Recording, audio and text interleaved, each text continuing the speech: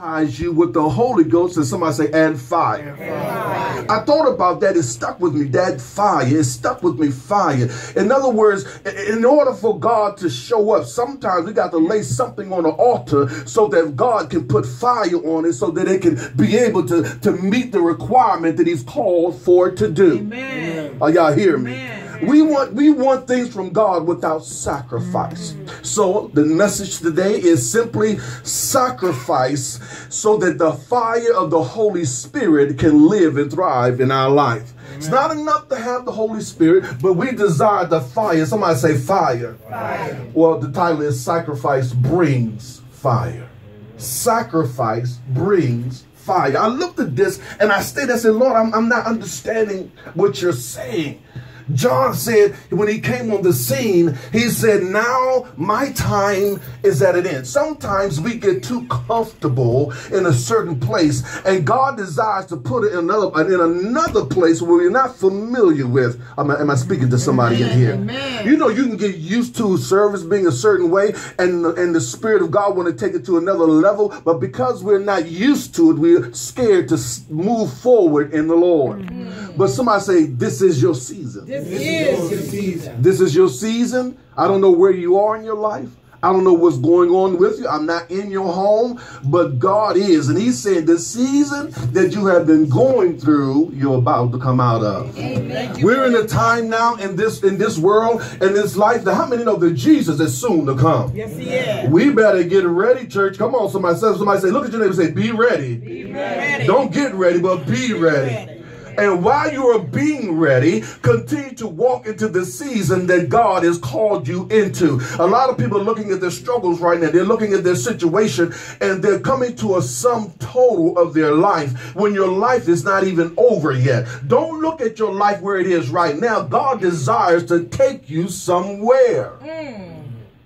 And so now we read where it says that everything has a season, and everything for the purpose it will serve in your life. There's a time to live. There's a time to die. There's a time to cry. There's a time to laugh. How many know that there's nothing permanent but a change? As you live this life long enough, you have to understand that you're the same person, but that same person aged. The fact is, I was this age last year.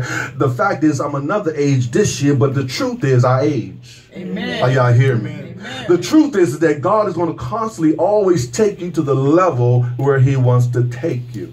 And so there's a hunger, Pastor, that developed in my spirit to chase after God. There's a hunger in me to know the season and the reason why I'm here.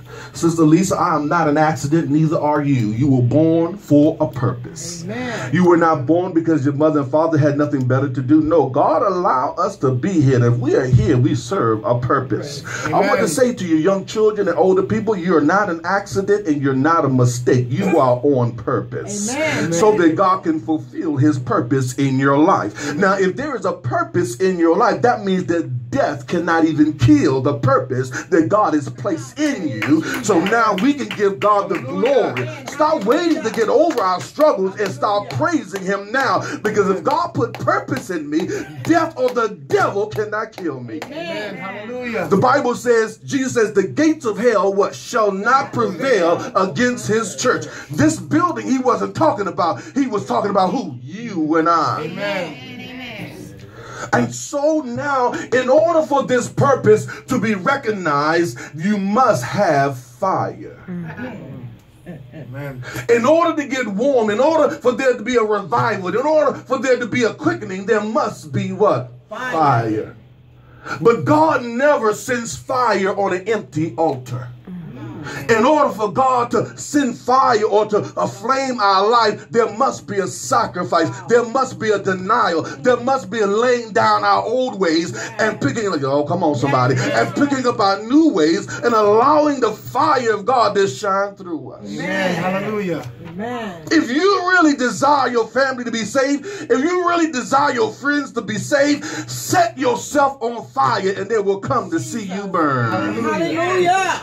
And the church said, amen. People are always inquisitive about fire. They're drawn into it. They want to know what's happening. They're hoping that everything is okay. But if your life is not on fire, that means you haven't sacrificed anything. Jesus. And the church said, I'm not talking about singing on the choir. I'm not talking about being on usher board. I'm talking about being in love with Jesus Christ.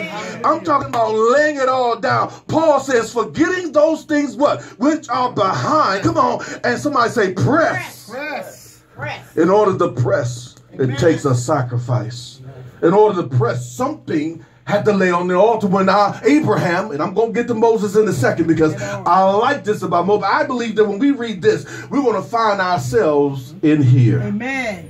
When God told Abraham, Abraham, I want you to take your son Isaac, 3-day journey, and I want you to what? Offer him there. Oh, y'all hear me? Yes, yes. Now, obedience is better than sacrifice, but the sacrifice is the obedience. In other words, in order for God to work his miracle and his love through us to help someone else, we first must give ourselves up. Amen, Bishop. But we only want to give ourselves up on Sundays. When Monday, I got quiet on me. When Monday come, you know, all of a sudden we put God to the side and we pick up work. Come on, somebody. I thought I was going to get a little bit more amen. But God is not a part-time God. God wants to be in your business and everywhere you go all the time. Don't we say God is good? And all the time? But see, we don't do that all the time. Sometimes we say, Lord, you ain't with me today because, you know, I'm just going to be myself today. Sometimes we put God on the shelf. But this is not the season. I heard the pastor say, this is time to suit up. Somebody say, suit up. Suit up. In other words, this is the time that we must now. It's good to have the armor, but you can't do anything if you don't have the power. Amen. Whoa, amen. Are y'all hearing me? As I worked as a police officer in D.C., it was good that I had on the armor, the vest and everything. But if I did not have the authority, then it was no good to me. Amen. And God is suiting us up because the devil is getting mad because there's a shaking in the atmosphere. God is going to shake those leaders out of place who ain't doing nothing. And he's going to shake those leaders in place who are going to set the soul of the church on fire to love God. Hallelujah. Amen. Amen. It's not church as usual anymore. Amen. Amen. We put God on the timer. How dare we put time on God when we give the job 80 hours? We give our kids and our love, our marriage all. No. Should we not give God our all? Amen. Amen, Bishop. Should we not? Is there a discussion? Should there be a debate? Should there be an argument whether or not I will serve God today or tomorrow? Somebody say my season is here. My season is here. We like to stay in the familiar. We're trying to break our grandchild. He's sucking his thumb and we're trying to break it, but it's hard because he's gotten used to it becoming a security blanket. Amen. And some of us we got security blankets. Y'all gonna get quiet on me. Some security blankets over shopping. Some security blankets are overeating. Some security blankets are drugs or alcohol. Y'all not listening to me. Some security blankets are just, feeling lonely or doing something that you would just get your mind off it. We all have some type of security blanket. And when God wants to take it from us, all of a sudden we start to throw a tantrum because God is trying to move us from a child to an adult. Amen. Paul said, when I was a child, I thought I spake a child, but when I became a man, I put. Do you not know that we got 88 years old still acting like they're 11? Amen. The Paul says, I would give you meat, but you're still talking like you're carnal, so I can't even give you what you could have. I got to continue to feel you. Come on, some Similac and some Infamil. What is it called? Similac, what is it called? Pro-Mill, whatever. Amen. So in other words, God desires to move us in another dimension. Let's go to Exodus here. I want to share this with you. Exodus. Hallelujah. I feel the anointing. I feel the presence and the Spirit of God. And I'm just going to share this with you. And then I'm going to sit down. Somebody say fire. Fire. Fire. Fire. Here we go. I'm going to take this time. Moses kept the flock of Jethro, his father-in-law. He had been exiled from Egypt. He was the prince of Egypt. He built cities for Pharaoh. Are y'all hearing me? Yes. He honored Pharaoh. Pharaoh was considered in those days a god. All right. They never probably seen Pharaoh bleed, but if a god bleed, then he's not a god. But they in those days felt that Pharaoh was God. So Moses learned hieroglyphics. He learned how to build. He walked in hall. He ate royalty, lived royalty. But now he finds himself in exile. Sometimes in order for God to do a work, sometimes he's got to remove us from the thing that would hold us, to put us in a place to prepare us for a greater work that he has for us. So don't get mad at God if he takes some things from you that you're used to, because he's trying to put you in another dimension where he can use you somewhere else. I don't know who I'm talking to, but it's time to let go of the security blanket.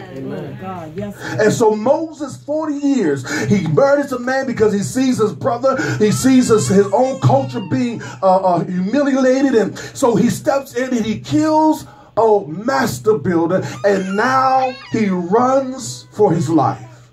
And he finds himself with Jethro and having married, and now, but this is interesting because there was no change here. Moses fled out of fear. He didn't flee because he saw some glory in the sky, but he fled out of fear. Sometimes God would allow fear to cause you to run into him. Amen. Come on, somebody. Yes, he will. Let's look at this verse here.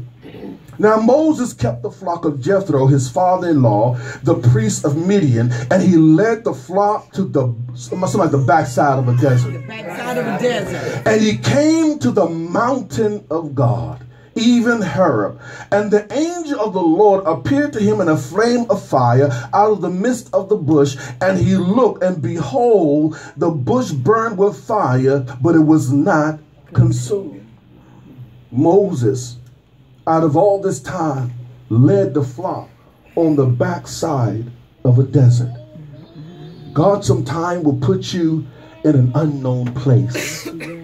Not a known place. See, we like to be known. We like to be popular. Yes, we do. But if God is going to do any kind of work in your life, he's got to put you in a place where it's not known. That's right. And so Moses found himself on the backside of a desert. We may not be on the main highway as a church, but I believe if we allow the fire of God to burn bright with his glory, people are going to want to know what's going on over here.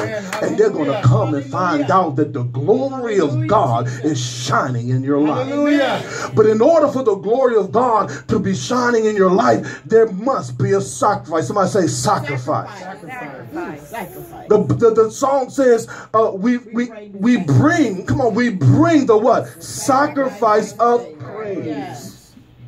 So Dad, he's walking in the wilderness and he says, listen now, he says, I looked up and now there's a bush that's burning, but this bush is not consumed. How is it that this bush is burning and it is not being burnt up? So to Moses, this was a great sign or a great sight to see. Let's look at the verse here. He says, I think it's verse 3, and Moses says, I will turn aside and see this great sight while the bush is not burned. I'm here to tell you, and I'm going to make this quick, I'm here to tell you that if you desire for God to do anything in your life, let him set you on fire. Amen. Amen. Amen. Look at your neighbor and say, God is not dead. God is not dead. He's alive. He's alive. Yeah, I have to apologize because I'm in this mode that I'm so hungry, First Lady. I'm so hungry for God. Yeah. She mentioned last week that we need to suit up because the enemy is coming against the church. But here's the problem. The church is hungry, but they're not asking to be fed. We got people that are sitting there and they're starving, but they refuse to open up their mouth and ask God for food that they may eat.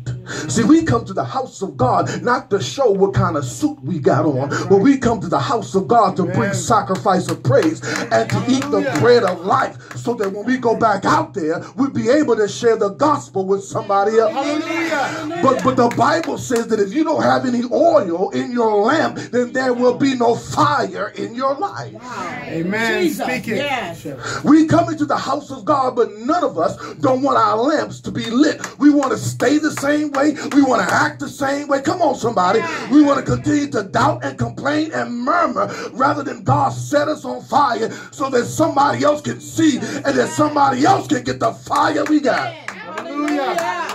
God says, I'm looking for someone that's looking for me. Amen. I'm looking for someone that has a compassion and a desire to find out who I am. Thank you, Jesus. I will turn aside. Don't you know God? Sometimes God will put things in front of you and you got to turn aside. You got to put down your work. You got to put down everything. And you got to find out what's burning on the inside of me. Hallelujah. Hallelujah.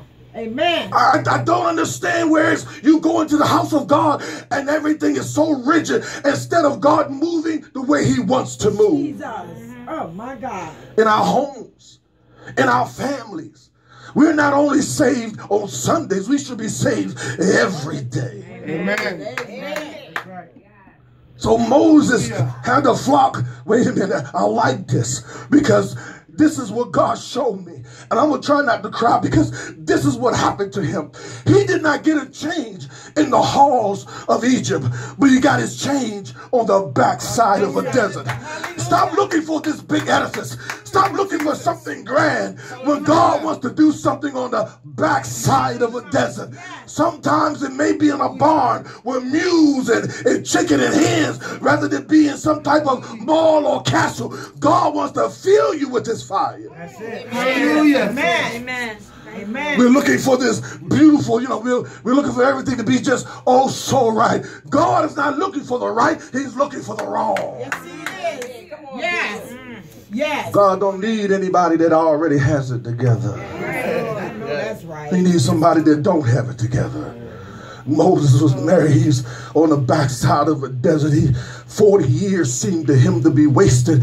And now he finds himself, instead of being the prince of Egypt, he's now taking care of some sheep and some goats. Yes. To go from this high point of job, I hope you hear me. Sometimes God will strip away the high things in your life to put you down low so that he can lift you back up, because he's not going to give his grace to somebody that already got it together. I'm looking for the broken so that I may heal them. I'm looking for the contrite heart so that I may lift them up in due season. That's right. Amen. That's right. Jesus.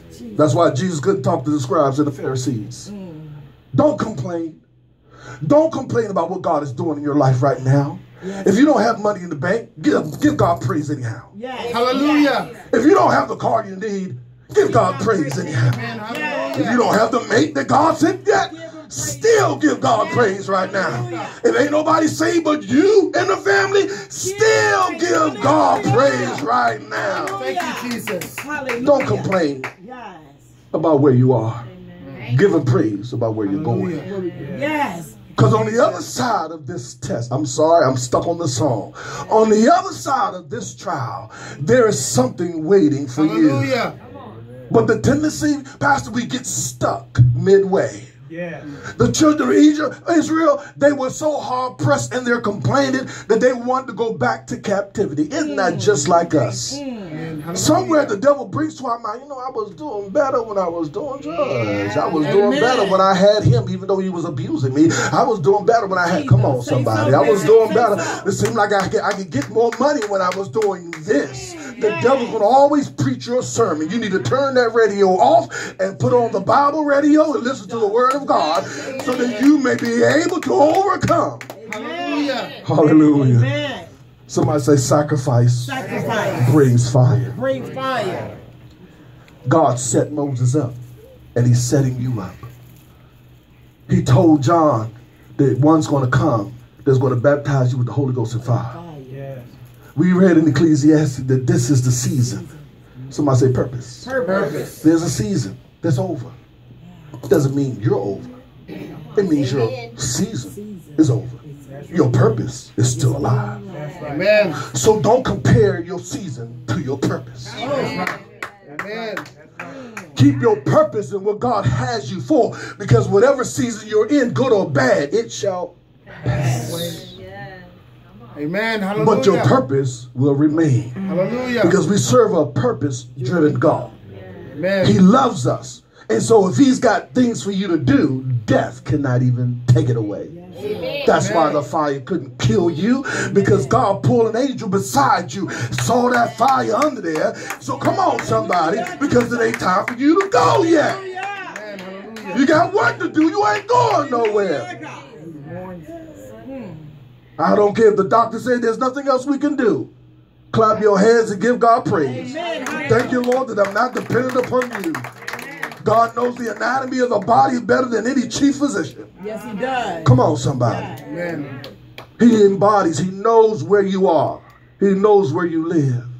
The only thing he asks is that when he calls, we answer. Yes. Amen. Amen. So, Brother Tony, Moses found himself in no man's land. Y'all got to understand this. Yes. Have anybody ever been in a place of prestige and been in a place where you're making a lot of money? Amen. But now you got a job or you got a place that's making less than you ever made before. Yes. Come on, I know I ain't by myself. Amen, Come on, Bishop. man. Amen. Don't act like you've been having a job. I'm doing good. Well, I'm sorry to say, God don't need you then. Maybe, he don't need you. Y'all hear me? Amen. He's looking for candidates. They're going to totally trust him. That's it. So now he found Moses. I said I was going to be quick, right, Tommy? So now he got Moses on the backside of the desert.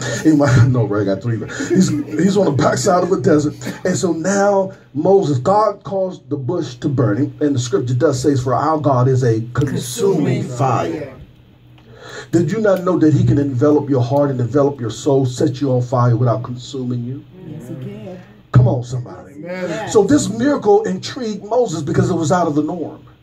So wherever you are, God will have you do weird things that are just out of the norm. It's not what you're used to doing. God will show you things you don't know. So don't ever think you know more than God or that you know God like that, because he'll show you sides of himself you've never seen before. So Moses never seen this before. So he says, I'm going to turn aside. Somebody say turn aside. Turn aside. Sometimes God will interrupt your life so you can fix your eyes on him. So now Moses now sees the fire, and God, we got to read this because I don't want us to miss this. Where my glasses at? My seeing eye dogs. Wait a minute.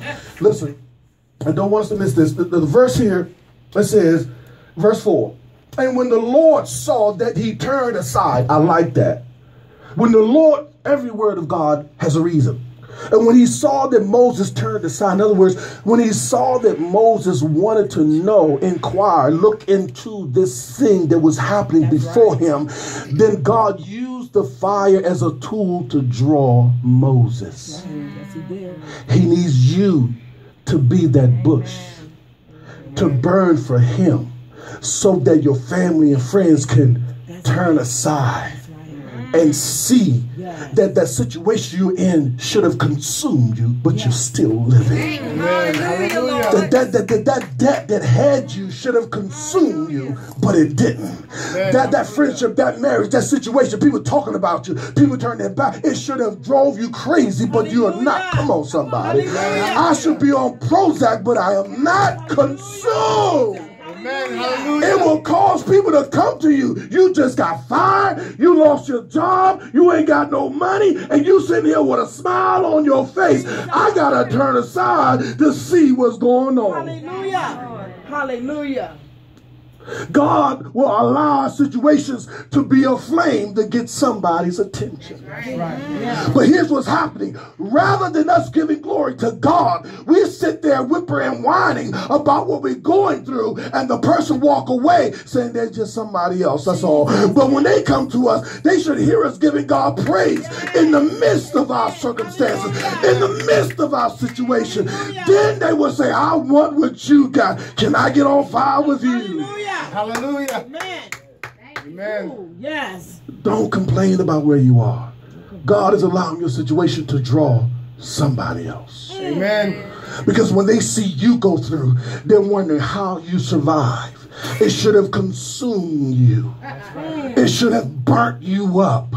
You should have been outdoors. Oh, come on. So you should have been outdoors, and you should have been walking. And listen, there are many levels and facets of life where we should have been destroyed. But somebody say, but God. But God. But Sacrifice.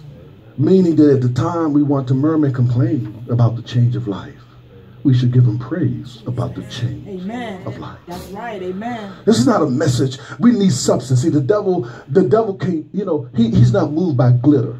but he's moved by substance. Yes. And in the church today, you can shout and you can speak in tongues and you do all those different things. But if you don't have no substance, the devil going to come to you and he going to look at you straight in the face and say, your tongues don't move me.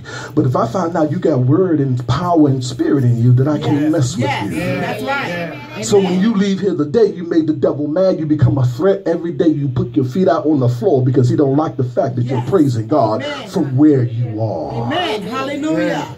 Ooh, yes. Moses saw the fire. He looked at it.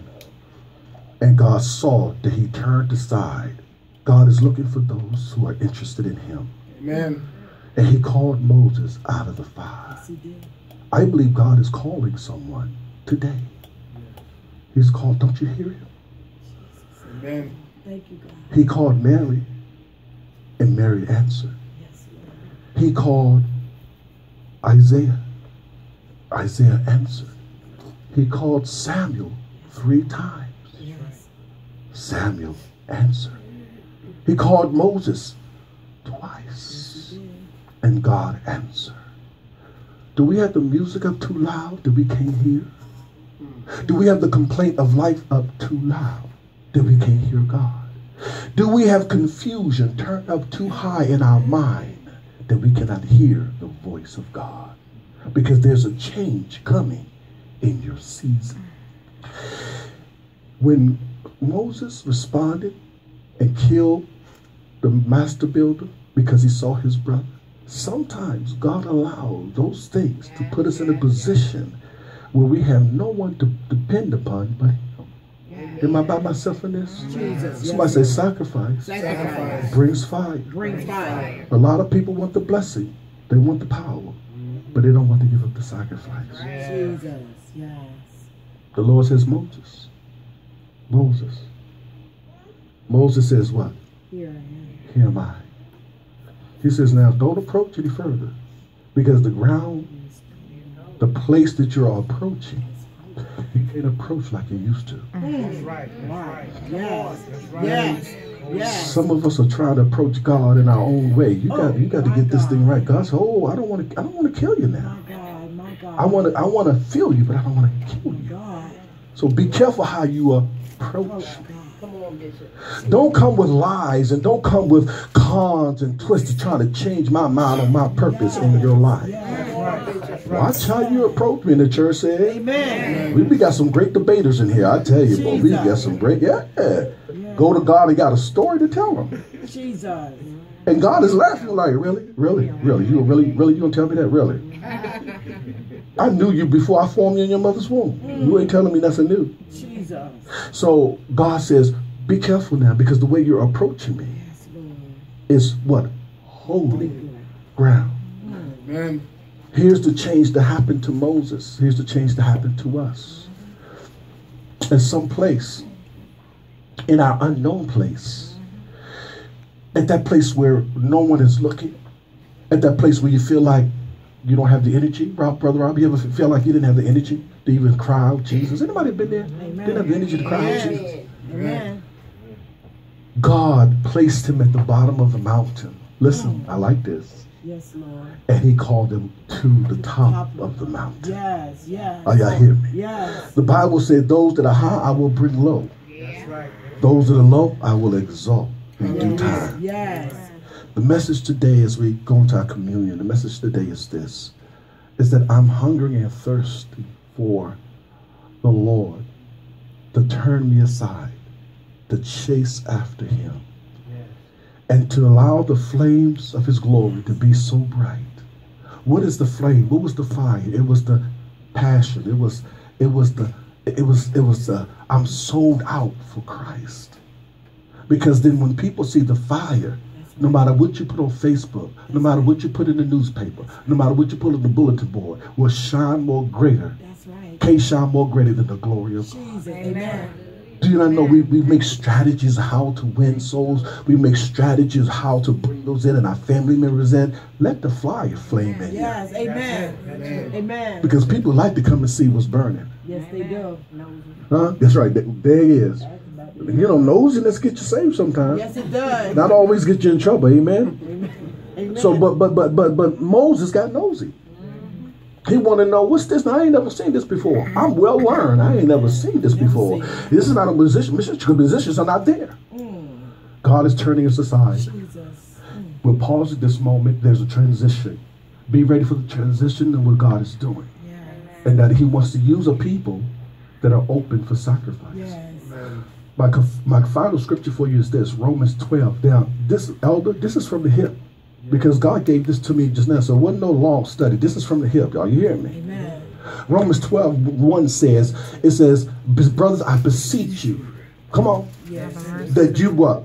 Present yourself a what? Living. Somebody say living. Living. He didn't say dead, did he? He said living. He said living. Our God is not dead. So he desires for us to be a living sacrifice. Full of the Holy Ghost and fire. Fire is what draws. Fire is the heat. Fire purifies. Fire is symbolic of God and his brilliancy and his glory. And if the glory of God, if we desire for it to happen, chase after him. And people will wonder where you're going to. They want to see what's going on. Well, you know what? It happened in the upper room. Amen. Yes, it did. When they were up there praying. And they were up there, and then all of a sudden, the Holy Ghost fell, and it was like cloven tongue as of fire that set upon each of them. The fire, the people, it drew the people. Come on. Yes. It happened in 1906 on Azusa Street, California. Amen. They were in the barn, backside of a desert. Amen. 3 people praying. The Holy Ghost fell. And for 2 or 3 years, there was no crime in the city. Hospitals were shut down. Jesus. This is a documented truth. Amen. The Azusa, I believe that there's another revival about to happen. Amen. I don't know about you, but I'm taking the time to turn aside. Amen. To see the bush that's burning. I'm turning aside to see this thing that is just, I'm seeing something of God that I've never seen before. He is wounding me to him so that he can empower me and send me back. Because when Moses came down the mountain, he said that his visage, his face was changed. The glory of the Lord was on him. In other words, when he came in contact with the fire, he caught the fire and brought the fire down the mountain. Come on, somebody. We need to go into that unknown place and let God fill us so that he can take us into those known places to make a difference. Amen. And so as we seek ye first the kingdom of God and all, well, come on. Righteousness. Oh my God. If we seek him, he said he'll add what? All other things that we just seek. We ain't got to ask for it. Amen. Hallelujah. But we're putting the cart before the horse. We want the things before we want him. Amen. But we can never put creation above the creator. Never. We can never make another golden calf. It's very easy to do. So we have to make sure that we keep ourselves in a position. So this wasn't no jump off the wall word.